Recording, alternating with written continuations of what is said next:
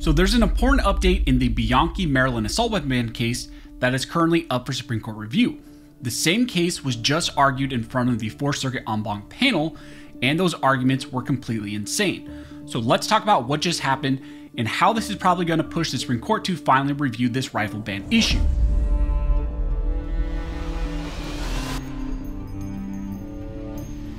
Now, before we jump into this video, I want to thank the sponsor of this video, which is Delete Me. Delete Me is a company with a very simple mission. That mission is essentially to help you to control what information of yours is out on the internet. Delete Me does this by targeting large data brokers. Data brokers are simply corporations that collect huge amounts of your personal information. This includes information like social security numbers, birthdays, past and recent addresses, information about your relatives, and a lot of other information that you might not want out there. I personally use Delete Me to get rid of some of my personal information that was floating around on the internet. And this is very important to me because although I am, obviously a forward-facing figure here in the 2A community, I still want some sort of privacy, and I don't want my information out there and my family's information out there, and Delete Me helped me to get rid of that information. So if you want to take control of your own personal information, I highly recommend that you check out Delete Me. You can find them using the link down below. And if you sign up using the code SCHOLAR, you can get 20% off of that membership. So thank you again to Delete Me for sponsoring this video, and check them out if you want to take control of your private information. As I mentioned in the intro, we're going to be talking about a critical rifle ban case that is currently up for Supreme Court review. And at the same time, there is arguments going on in front of the 4th Circuit en banc panel. You may recall that SAF recently filed for a writ of cert before judgment, and that went to the United States Supreme Court. And this involves the state of Maryland's ban on so-called assault weapons, and this is the Bianchi v. Brown case. Now, currently, while that petition is sitting in front of the Supreme Court, the 4th Circuit en banc panel just held oral arguments in the Bianchi case, and the hearing probably went just about as well as you would expect.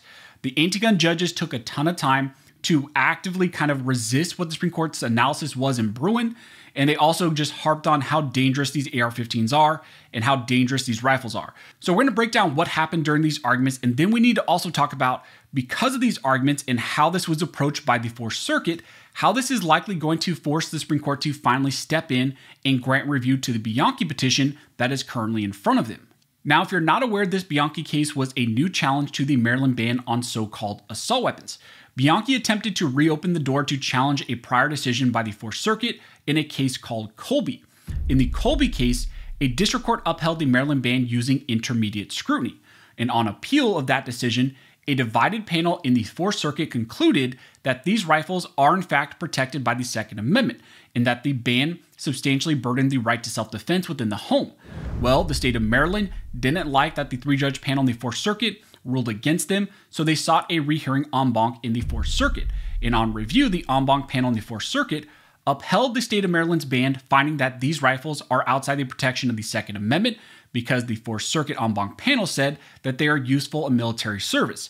And since they are useful in military service, the state, like Maryland, could place restrictions on their possession and use. This case, Bianchi conceded that Colby was the controlling precedent, but that the 4th Circuit simply got that analysis wrong and it should be reversed. The district court and the 3-judge panel reviewing the Bianchi case both agreed that this case had to be dismissed because of that prior Colby precedent. And after those two denials and those dismissals, the case was then sent to the Supreme Court on a writ of cert, and that was back in 2022. Now, after issuing the Bruen decision, the Supreme Court granted, vacated, and remanded the Bianchi case back down to the 4th Circuit for reconsideration and reevaluation in light of Bruen. The Bianchi case was then argued in front of a 3-judge panel, and that happened back in December of 2022. But then, like I mentioned, the case sat dormant for over 13 months. Then suddenly we received an order from the 4th Circuit en banc panel that they were taking review of the case out of the hands of the lower court, and they were going to review it on their own. Now, instead of waiting for the 4th Circuit en banc panel to review and just absolutely botch this case and this decision, the plaintiffs, SAF, decided to submit a writ of cert before judgment to the United States Supreme Court.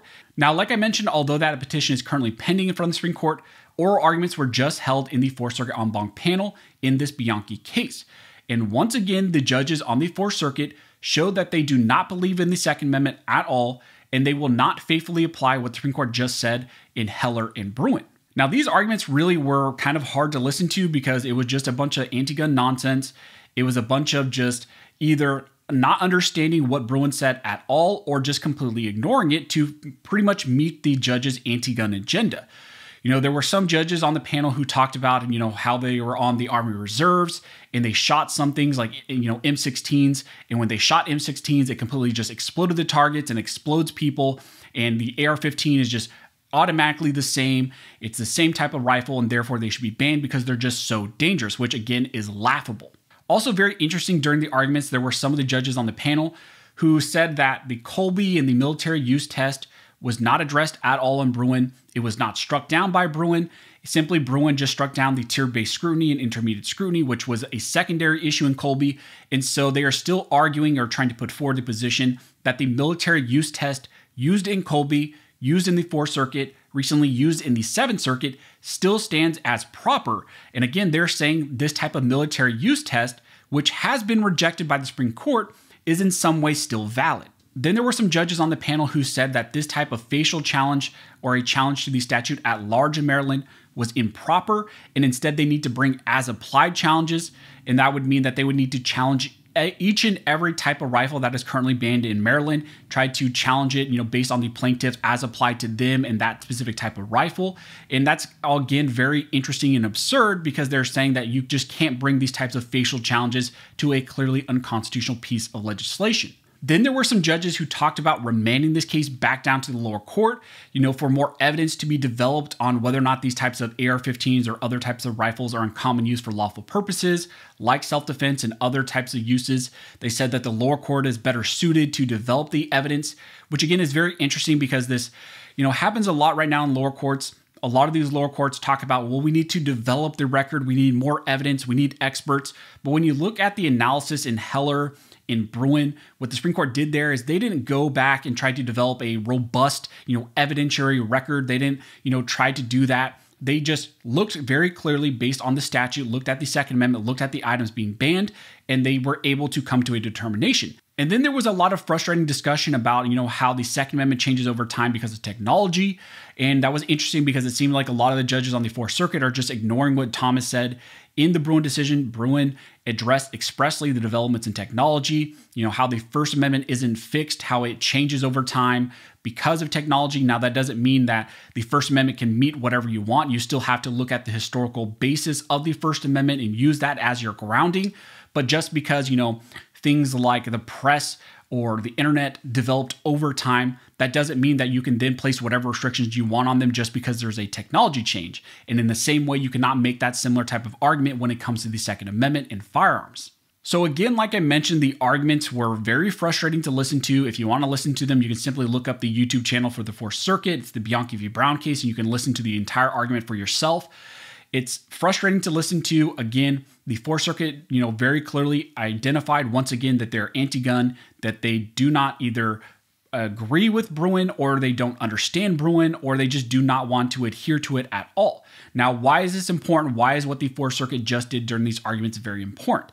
They are very clearly identifying once again that they are not pro 2A and that they are not going to issue a favorable decision, but also they're being very adamant on their refusal to faithfully apply Heller and Bruen. And many times during this discussion, a lot of those judges were kind of taking shots at the Supreme Court, taking shots at the Bruen analysis, and showing that they are not going to adhere to it. And because of that, I think the 4th Circuit might have just burned any leeway that the Supreme Court might have given them in this specific case.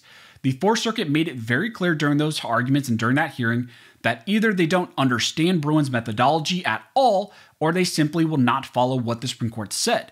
Now, with the Bianchi case currently pending for a writ of cert before judgment, this very case in front of the Supreme Court on a petition, SAF can now very easily go back to the Supreme Court in their briefs and point out to the 4th Circuit's recent hearing of the Bianchi case, pull the transcript, pull some of the language that happened during this hearing and say, look, Supreme Court, the 4th Circuit en banc panel is not going to follow what you said in Bruen.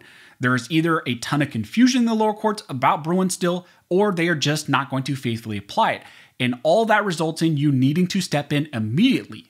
In some ways, I think the 4th Circuit kind of overplayed their hand. I think if the hearing was a little bit more neutral in tone and some of the judges even acted like they were going to apply Bruen in some way, even if it was in a skewed way like the anti-gun side likes to do, I think the Supreme Court would have kind of stepped back, said that they were going to wait for the 4th Circuit decision. But instead, they had a lot of rhetoric, a lot of arguing and bickering back and forth about what the Second Amendment's application is, challenging what the Supreme Court said in Bruen, claiming that they had some sort of confusion about Bruen. I think that all is going to lead the Supreme Court stepping in early. So again, very interesting arguments. I would recommend you guys listen to them if you have a little bit of time. Just be warned, they're going to frustrate you. So that's what's happening in the Bianchi case. That's what's happening with these rifle bans and a challenge to get rid of them nationwide. If I get any more information, if anything else develops, I will let you guys know. Also, if you like this video and you like to support the channel, one of the best ways to do that is to like, comment, and subscribe. All those things help to fuel the algorithm, and it signals to YouTube that you guys see value in these videos and in this type of tooling news. But as always, thank you all for watching.